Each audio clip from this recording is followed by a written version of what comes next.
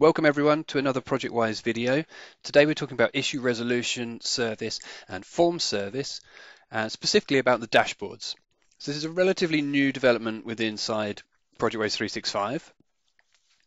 We now have the ability to view all of our filled out form data in these custom dashboards.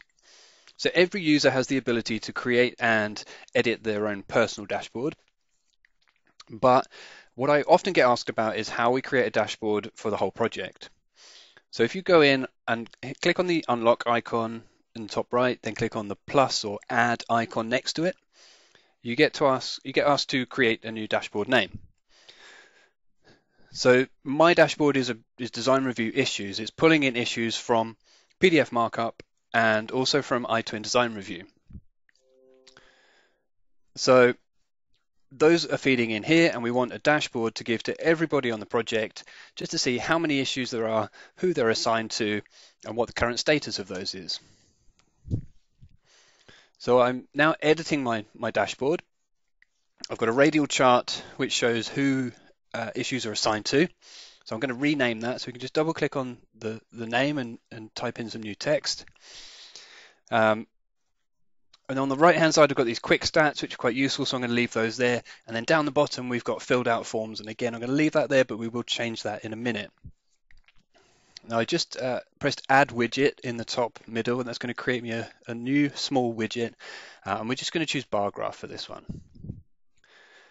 Okay, then I'm going to change the property. So this is the binding or the value within the form that's driving this. Okay, so we could pick any value.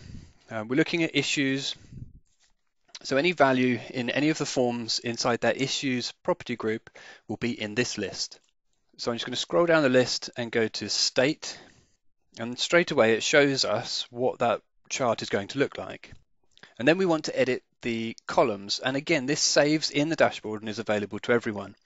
So there's a lot of information by default. There's, what is there, 10 different columns there. So we're going to simplify that. We're going to remove all of the stuff that we don't need and just keep the important information.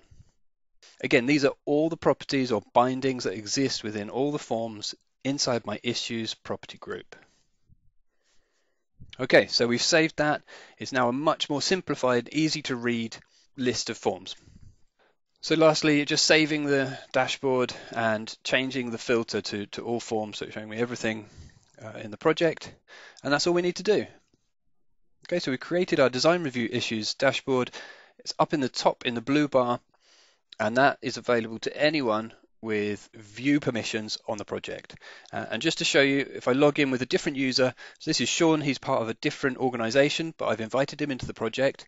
And if he goes and has a look at the issue resolution service, straight away he sees his own personal dashboard and he sees the design review issues dashboard that we just created. Okay, that's all for today. Thanks for watching.